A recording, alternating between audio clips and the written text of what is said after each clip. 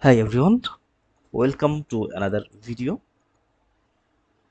This is the question and answer session. A 56-year-old man undergoes a low anterior resection with leg in the lIoyd-davis position. Post-operatively, he complains of foot drop, which nerve has been injured.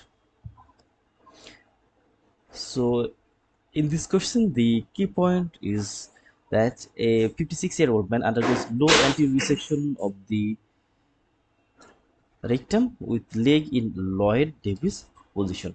Postoperatively, he complains of foot drop. Now we have to find out the nerve which was injured. So here are the options. The options are femoral nerve, tibial nerve, sciatic nerve, common peroneal nerve, and sural nerve. So now we have to find out the nerve which may get damaged and causes foot drop. So here this is the lIoyd-davis position, and in this position we can see knee is flexed.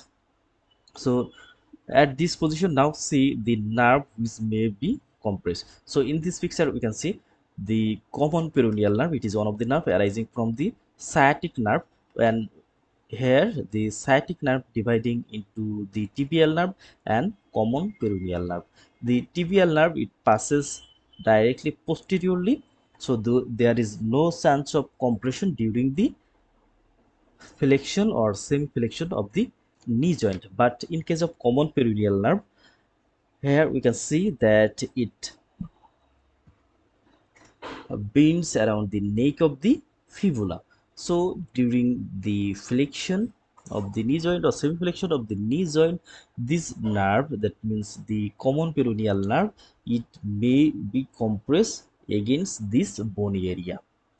And we can see the common peroneal nerve, after reaching the neck of the fibula, it dividing into two parts. One is deep peroneal nerve and another one is superficial peroneal nerve. So this nerve diagram is very important, because sciatic nerve is dividing into two parts, common peroneal nerve and tibial nerve, and finally common peroneal nerve dividing into two nerve. One is the superficial peroneal nerve, another one is the deep peroneal nerve. So in this picture it is obvious now that the common peroneal nerve, as it bends around the neck of the fibula, it may be damaged or it may be injured during the lIoyd-davis position or flexion or semi-flex position of the knee joint. Here we can see in this picture, here we can see different nerves, such as here the femoral nerve, obturator nerve. But in case of common peroneal nerve, the pathway is somewhat bended. For this condition, the common peroneal nerve may get friction with the bone and may be damaged. So our final answer is the common peroneal nerve. This common peroneal nerve, it may be injured during the low anterior resection when the legs in lIoyd-davis position, and may develop foot drop. And foot drop may occur due to any injury in one of the three nerves, such as the sciatic nerve, then common peroneal nerve, and deep peroneal nerve.